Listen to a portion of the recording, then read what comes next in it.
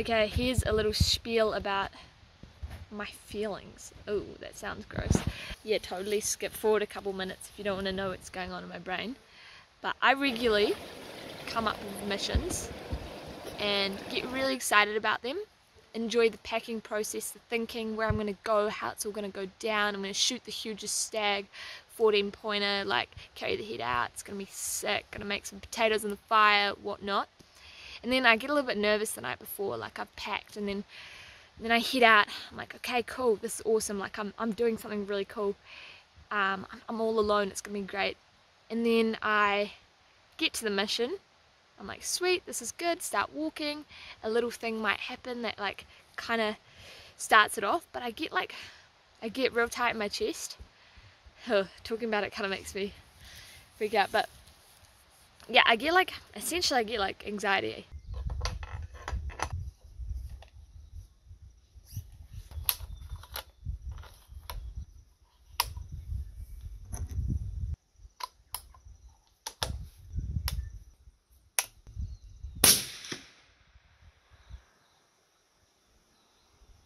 Look at me, Fred.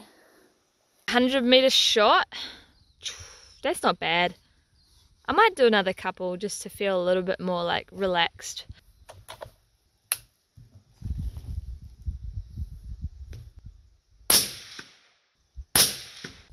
Cool, so my last two, not perfect, that's for sure. Oh, sorry Dad, you're gonna have to edit the shit out of this.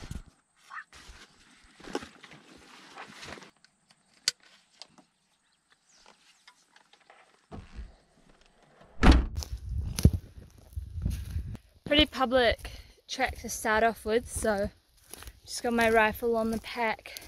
Bit of a Jerry setup, but go. Not in the hunt zone at all yet.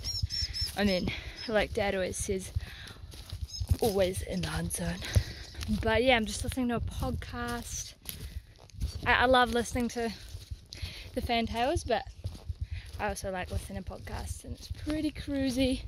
So probably go on like this for the first hour, and then sling the gun around my shoulder, take the headphones off. Should be good to go. I reckon it's about a 3-hour walk, 6 kilometers to the saddle, going at about 3k per hour, and then going up 800 meters. So 800 minus 0 divided by 2 is 40, so that's 40 minutes. That's the Naismith's rule if you haven't heard it before. But yeah, I've already lost the track. There's nothing more stressful than when I can't find the little orange triangle. I've got Topo Maps on my phone though, so I'm just gonna go up the hill. I haven't found the track yet. It's really hot, but my map keeps saying that I'm like this close, so yeah, I'm just gonna boogie that way. Surely I'll hit the track. Potential bench track, surely up there. I've only gone like 1.5 kilometers in like an hour now. It's like 2:30, and I can't find the track, and it's super difficult. Like, I'm finding it difficult navigating. There's a lot of trees down, so it's like not very fast terrain. It's about 1.5 kilometers per hour. Really like to have like a nice time at a campsite, get there nice and early, go for a hunt. But yeah, I keep zigzagging over the track. Apparently that's what Topo Map says. So I'm gonna give it 5 more minutes of like zigzagging, and then I'm gonna boost downhill. I'm gonna hit the creek, camp down there otherwise, and just hang out. Just a little bit frustrating, but we got options.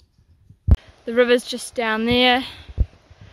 I'm gonna drop on in, walk up a little bit further. There's a spot, a clearing, and it'll be a good spot.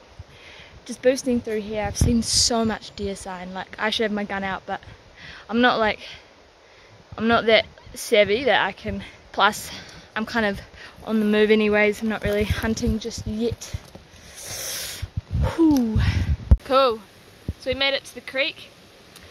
That's where I wanted to go, but seeing as I can't find the track we're here and we're gonna find a clearing up in here. Looks like a pretty good campsite, if you ask me. A couple trees for the hammock. Maybe even just right there would be pretty good.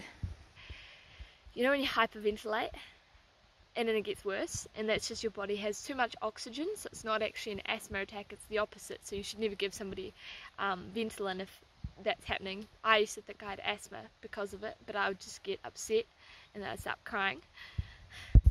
Anyways, I'll be in the bush, for example, just before, like a couple hours ago, losing the track, and then like, shit, okay, now I'm freaking out. Like, that's a reason for me to be kind of like upset. Whereas on my last mission, it was wet, it was rainy, like I couldn't find my old campsite, which it didn't matter really, but that like made me upset. And then there were like little contributing factors and little things that were like, shit, like I wish I had a good enough reason to come home. Like, I could tell my flatmates, oh, like, yeah, saw an animal, shot all my bullets, or like, I don't know, something that was smart, which is silly because I always leave these missions feeling so good. And if I was out here with my friends, like, or even one other person, like my sister, I wouldn't have that at all. So I come up with little challenges for myself. The first one was, okay, I don't have to make it to the top, I can make it to here. And I made it here, which is good. My next challenge for myself is that I'm going to set up my hammock and my fly. I'm going to get a fire going, and then I'm going to put some potatoes in the fire, and I'm going to have dinner. By the time I've had dinner, and if it starts to get dark, or if I want to go home, I can go home. But if my whole entire campsite's set up, by then I'm going to be like, why would I go home? It's so nice here. I'm like 2 kilometers away from my car right now, and I still feel like I'm in the butt fuck nowhere. But hey, anyways, my hammock's not going to put up itself, fire's not going to start itself, and the deer aren't going to get scared away by themselves, so I should probably get cracking. Every day, in every way, I get by. listen to what I say, every day, Every way, I get by. listen to what I say.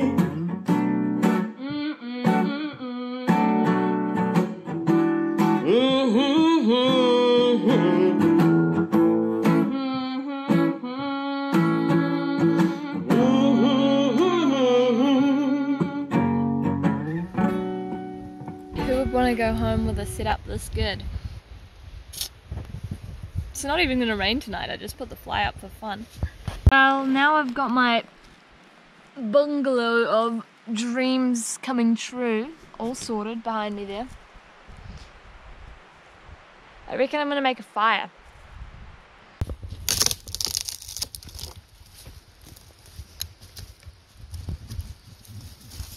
Listen to what I say, every day, Every way, I get by. Got my piles and size. How good. Fire's cranking.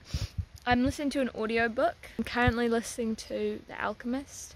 I've got about 4 hours on it, so if I listen to the whole thing, then it'll be 8:30 once it's done, and I will go to sleep. I don't know what kind of video Dad's gonna be able to make out of this. There's no storyline, and it doesn't really make sense. Oh, we could call this video Getting Nowhere with Dayla. This is why I call it a short story, because it's short and we don't get places.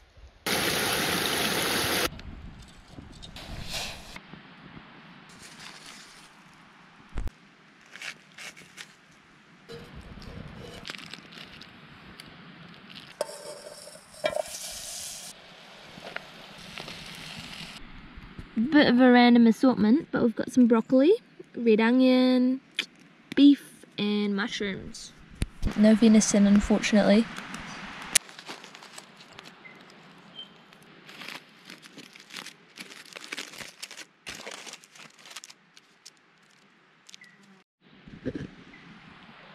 Buttery potatoes. So good. I got these potatoes out of the garden. Alright, no, that bit wasn't good. The skin doesn't taste good. The inside's really good though. These potatoes were so gross. I don't know why. It tasted like air. Hopefully the kumara don't taste like that. Maybe it's just the potatoes. They've been in the ground for a long time.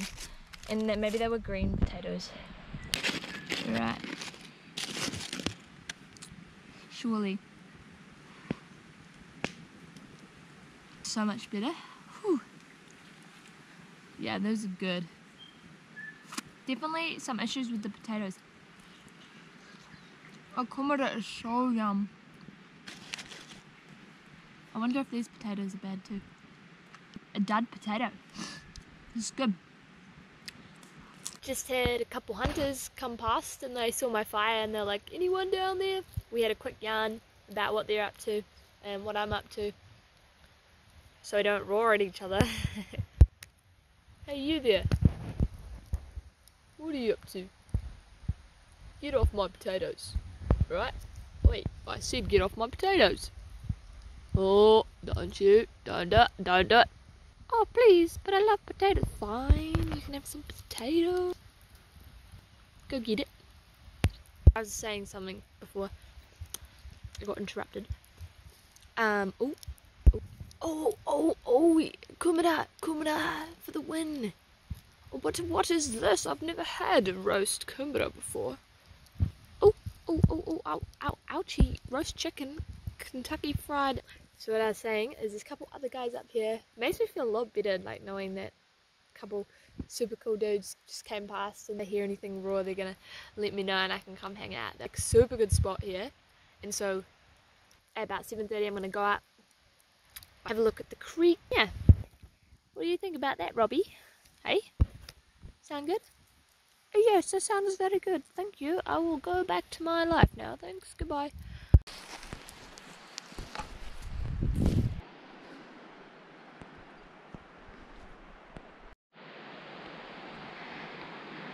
I think I can hear the faintest roar. It could be the hunters though. It's clearing. Maybe spot something.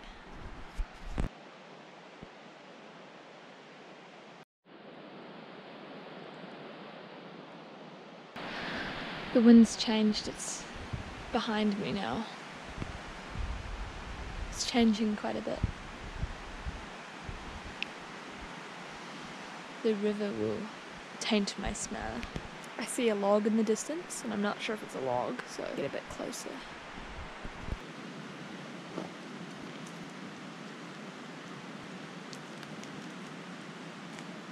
So that's it for the evening. I'll have another look tomorrow morning.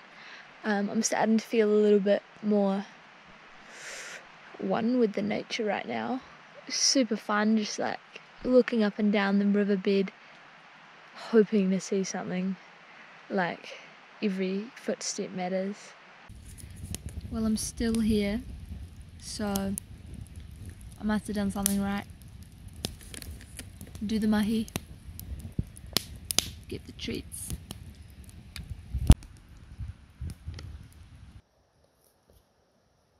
Boom. After some minor adjustments, the hammock feels pretty good. Super nice. The wind is coming towards us, so that's good.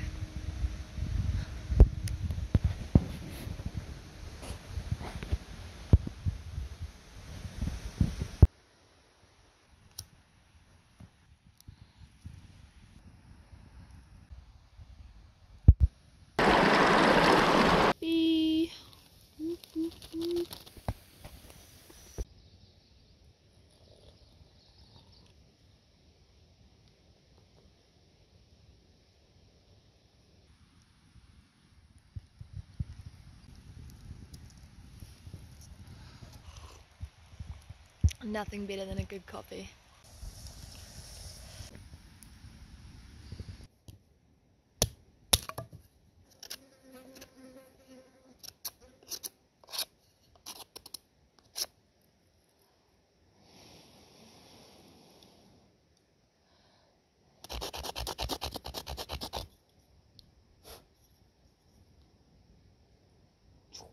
About to head out the bush now.